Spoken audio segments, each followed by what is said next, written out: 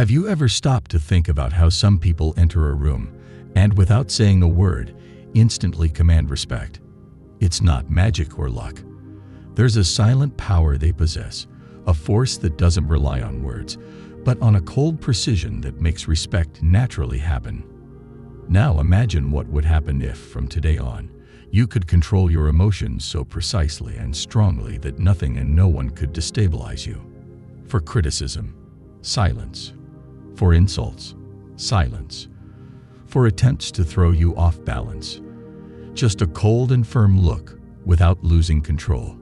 In this video, I'm going to show you how you can adopt the method of the ancient Stoic philosophers to transform your behavior into a silent weapon, where each of your actions speaks louder than any word. And no, it's not about being insensitive. It's about having total control over who you are and how people around you see you. If you're tired of being disrespected or underestimated and want to finally learn how to command respect without even opening your mouth, stick around. What you're about to discover could completely change how the world views you. Let's begin with the importance of posture and body language. When we talk about commanding respect without saying a word, one of the most powerful factors is your body language. What your body communicates has as much, if not more, impact than your words. Your posture, gestures, eye contact, and even how you move are capable of sending clear messages about confidence, authority, and self-control, attributes that make people instantly respect you, even without you saying a word. In the context of Stoicism, which values self-control and firmness, mastering your body language is a fundamental tool to command respect and show that you are in control, which gives you the power to influence the environment around you. A body that exudes unshakable confidence. When you maintain an upright posture with relaxed shoulders and a raised chin, automatically sends a message of confidence and presence. You're saying without words that you know who you are and that you're in control of the situation. This idea is deeply connected to the Stoic concept of equanimity, the ability to remain balanced in moments of triumph or adversity. By demonstrating a firm posture, you signal that nothing easily shakes you, that you are strong within, and therefore have power over what happens around you. Picture yourself in an important meeting, while others nervously shuffle through their papers, shift in their chairs, or even avoid eye contact. You remain calm, with your back straight, looking directly at the person speaking. When it's your turn to speak or present something, your presence has already been felt, even before you've uttered a word. Why? Because your calm and firm posture projects authority. People automatically pay more attention to someone who is sure of themselves. They know that this person won't be easily disturbed, so they value what they have to say more. And if you need to intervene, your words will carry more weight because your body has already communicated respect beforehand. Eye contact is one of the most powerful tools of nonverbal communication. Maintaining steady eye contact with someone during a conversation or challenging situation shows that you are present, attentive, and in control. When you avoid eye contact or quickly look away, you signal nervousness, insecurity, or even submission.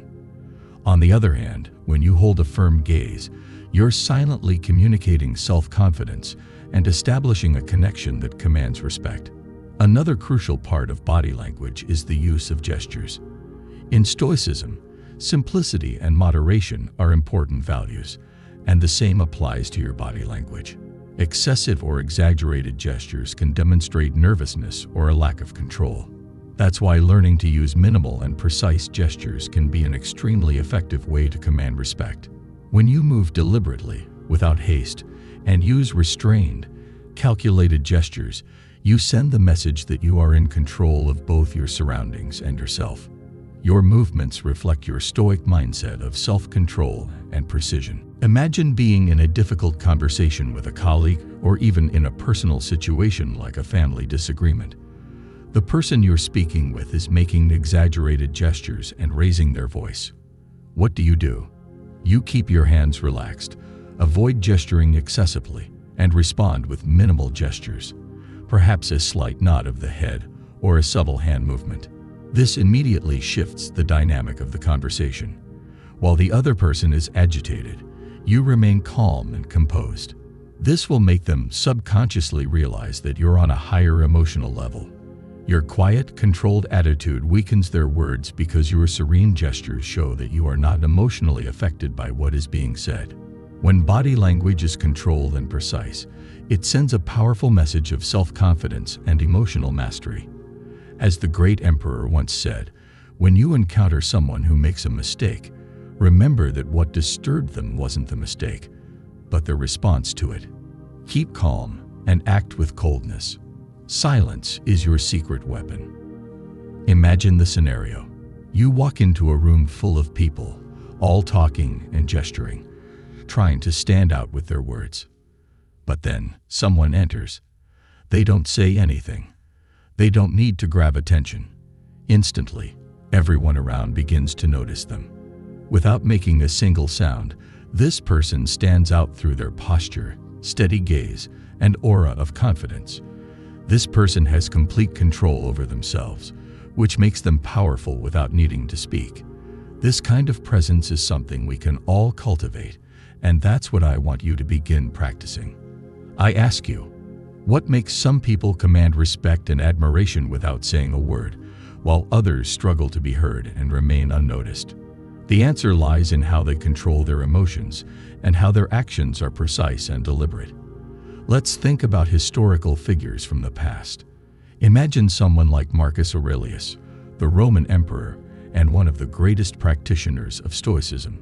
He ruled the most powerful empire of his time, but wasn't known for grand speeches or fiery rhetoric. Instead, he was admired for his calmness and control. He knew that to lead and be respected, the most important thing was to master his own emotions, be firm and precise in his decisions, and let his actions speak for him. They feel your strength. Your silent presence ends up speaking louder than any argument or shout. And believe me, in a world where everyone seems to want to speak louder and shout for attention, silence stands out as something rare and powerful. As the proverb goes, speech is silver, silence is golden. This stirs curiosity, draws attention, and most importantly, commands respect. So if you're still here listening to me, leave your mark by writing, "My silence is golden." Let's continue. Why is silence so powerful? Silence carries mystery. When you don't react impulsively, those around you start to wonder, what is he thinking? What's coming next? This mystery creates psychological tension. Saying nothing at critical moments can be more effective than speaking because it leaves others in suspense, unsure of how to act. In Stoicism, this is central. Words are cheap, but actions and behaviors speak much louder. This is the power we want to explore here. How being cold and precise not only makes you someone who commands respect, but also someone seen as a force of power, someone others must stop and observe. As Diogenes said, I am not looking to communicate with words, but with actions.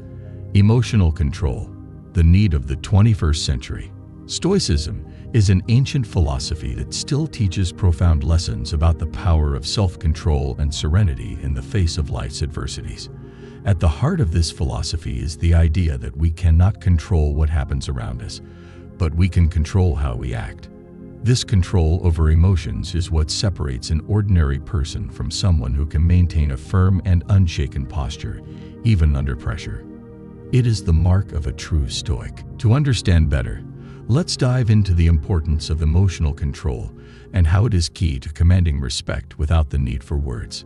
Stoic philosophers like Seneca, Epictetus, and Marcus Aurelius, names we all know, believe that uncontrolled emotions were one of the main sources of suffering. When you allow yourself to be swept away by anger, anxiety, or even excessive enthusiasm, you lose control of yourself. In this state, your decisions become impaired, and you become vulnerable both internally and externally. On the other hand, emotional control strengthens you and keeps you in command. Being cold in Stoicism doesn't mean being indifferent or apathetic. It means being calm and balanced, even in difficult and painful situations. It's having the ability to act with clarity, regardless of the chaos around you. Let's consider an inspiring example, whether you believe in him or not. It's an admirable example: Jesus Christ. He faced a life full of adversities, from opposition by religious leaders to betrayal by his own followers and a brutal death on the cross. Instead of reacting with anger or despair, Jesus demonstrated remarkable serenity and exceptional emotional control. In moments of extreme affliction, like in the Garden of Gethsemane, he prayed with sorrow but maintained his inner peace and his determination to fulfill his mission.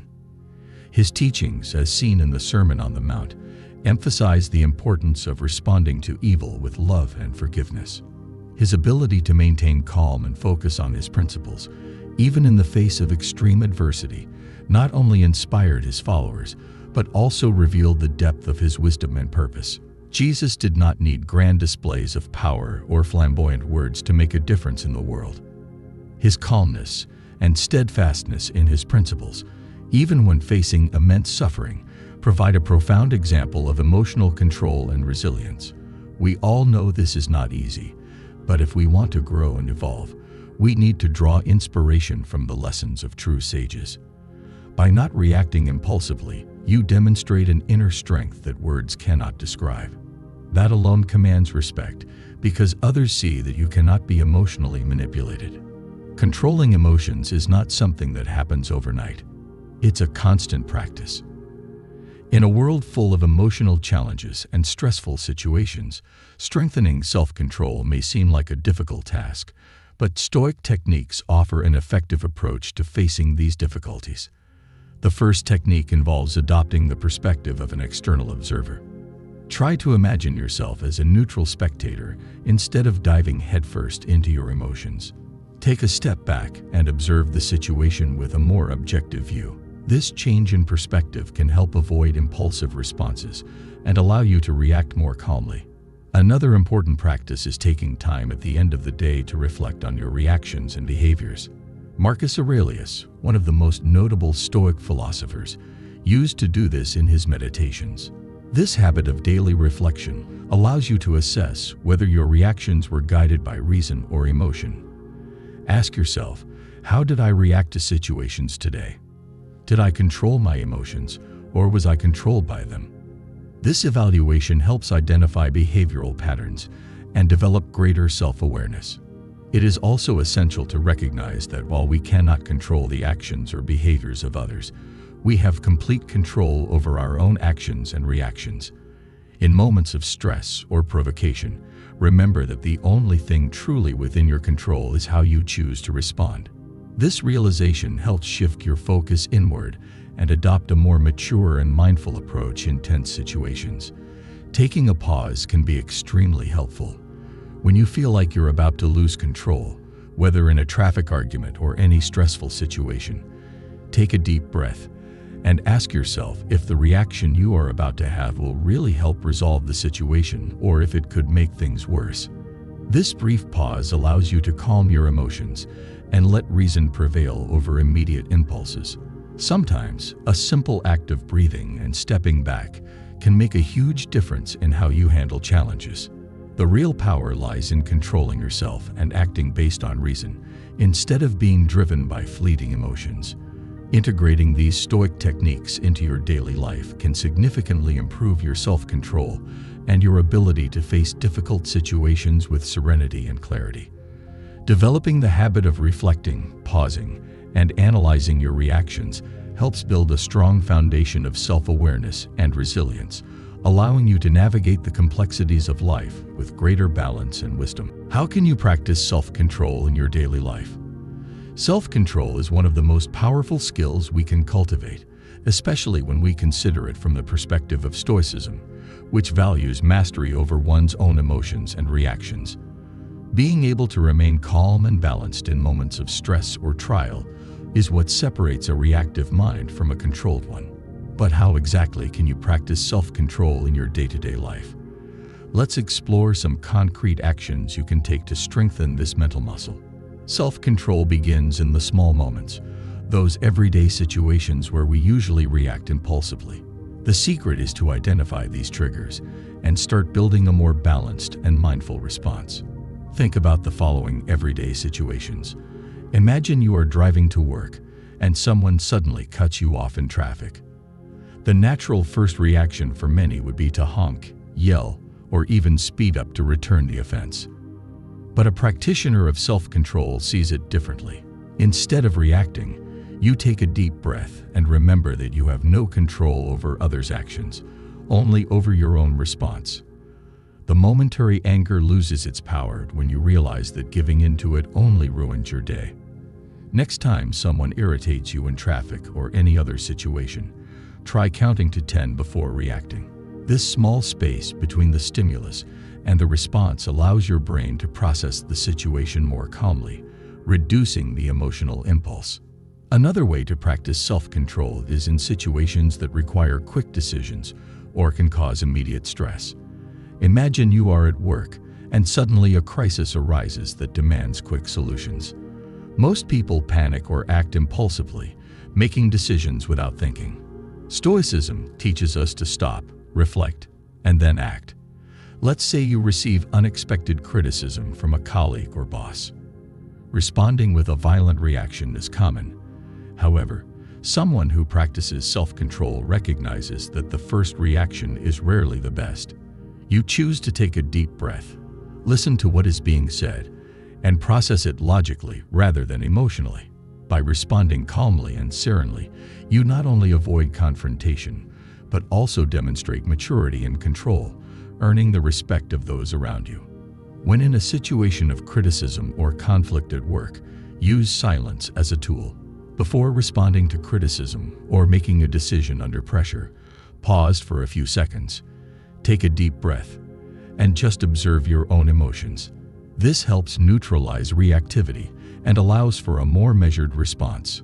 Self-control isn't limited to emotions and reactions towards others. It's also exercised in the small choices we make every day, like what we eat, how we spend our time, or how we handle immediate desires. In Stoicism, the concepts of moderation and discipline are deeply rooted. True self-control lies in knowing how to say no to yourself when something doesn't align with your values and goals. Think about a time when you were on a diet or trying to be healthier. Suddenly, a delicious dessert appears in front of you, or someone offers you fast food in the afternoon.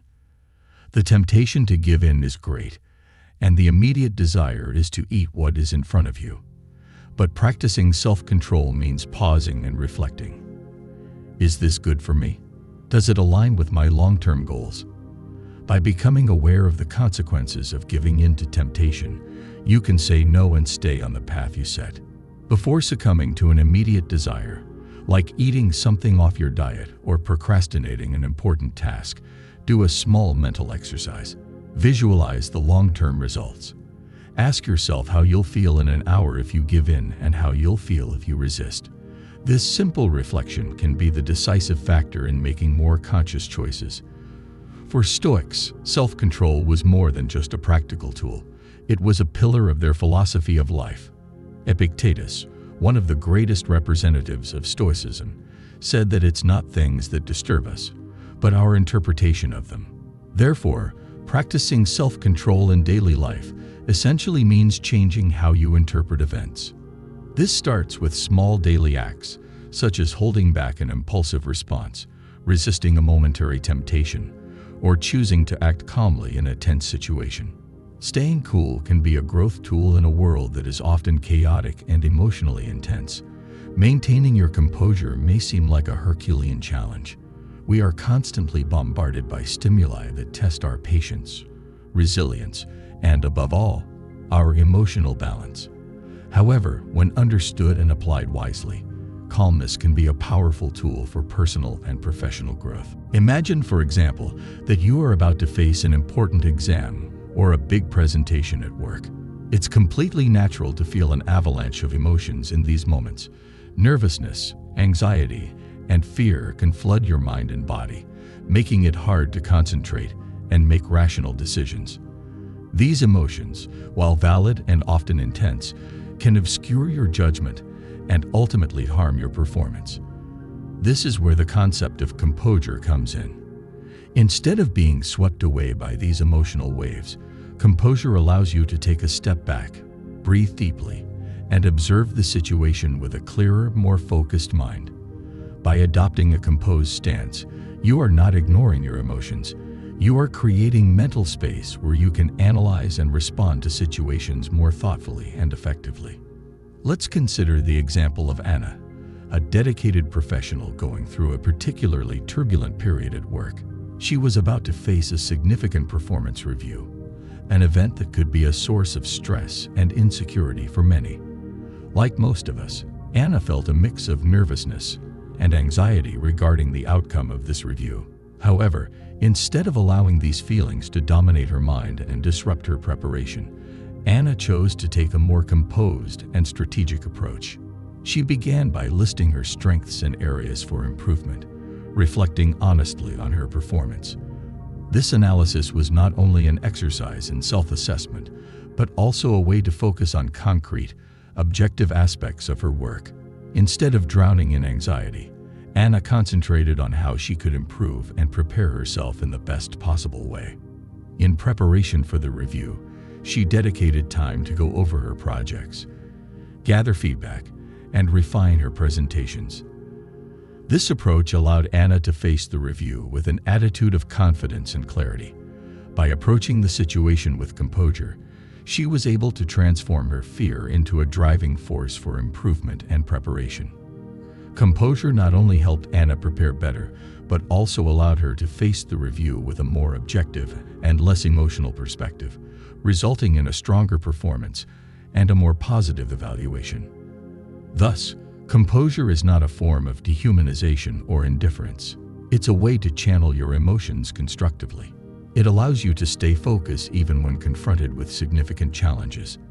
In times of crisis, this ability to separate emotions from the problem and act with clarity can be the key to turning challenges into opportunities for growth. Another example can be seen in personal situations, such as when you're facing a significant conflict in a relationship. Imagine you and a friend disagree on an important matter. It's easy to let anger and frustration take over the conversation, escalating the conflict. However, by adopting a composed stance, you can choose to listen to the other person's viewpoint calmly, understanding their perspective before reacting. This approach not only helps resolve the conflict more effectively, but also strengthens the relationship, allowing for more open and respectful communication. Thus, composure is a valuable tool for facing both professional and personal challenges. It provides a solid foundation of clarity and objectivity, helping to transform situations into learning and growth opportunities. By incorporating this approach into your life, you become more capable of handling adversity with confidence and resilience, leading to deeper and more lasting personal development. Composure is also useful when facing personal challenges. Imagine you're going through a crisis in a relationship. Instead of reacting impulsively or allowing anger or sadness to dictate your actions, maintaining composure can help you reflect on the situation more clearly. Consider John, who was dealing with a serious disagreement with a friend. Rather than confronting his friend aggressively, John chose to listen and understand his friend's point of view before reacting. This space for reflection allowed him to find a more balanced and constructive solution to the conflict. Imagine, for example, that you are about to face an important exam or a big presentation at work. It's completely natural to feel an avalanche of emotions in these moments. Nervousness, anxiety, and fear can flood your mind and body, making it hard to concentrate and make rational decisions.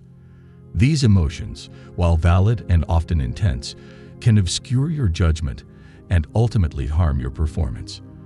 This is where the concept of composure comes in. Instead of being swept away by these emotional waves, composure allows you to take a step back, breathe deeply, and observe the situation with a clearer, more focused mind. By adopting a composed stance, you are not ignoring your emotions. You are creating mental space where you can analyze and respond to situations more thoughtfully and effectively. Let's consider the example of Anna, a dedicated professional going through a particularly turbulent period at work. She was about to face a significant performance review, an event that could be a source of stress and insecurity for many.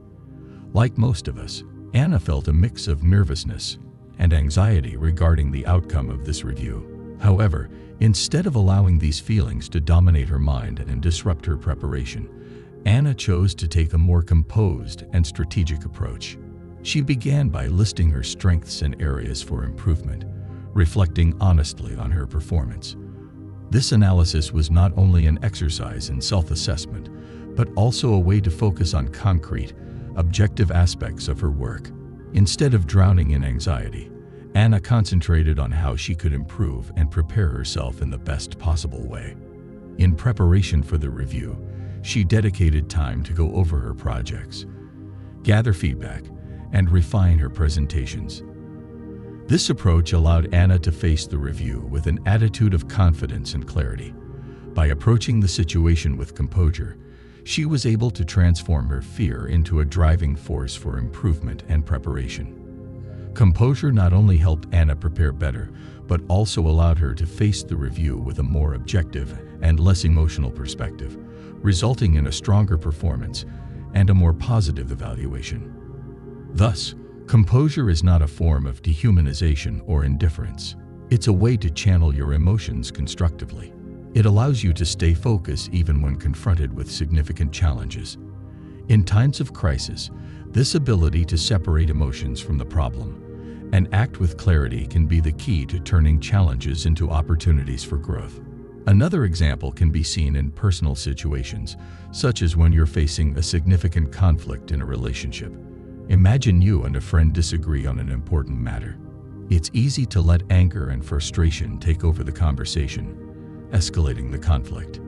However, by adopting a composed stance, you can choose to listen to the other person's viewpoint calmly, understanding their perspective before reacting. This approach not only helps resolve the conflict more effectively, but also strengthens the relationship, allowing for more open and respectful communication. Thus, composure is a valuable tool for facing both professional and personal challenges. It provides a solid foundation of clarity and objectivity, helping to transform situations into learning and growth opportunities. By incorporating this approach into your life, you become more capable of handling adversity with confidence and resilience, leading to deeper and more lasting personal development. Composure is also useful when facing personal challenges. Imagine you're going through a crisis in a relationship.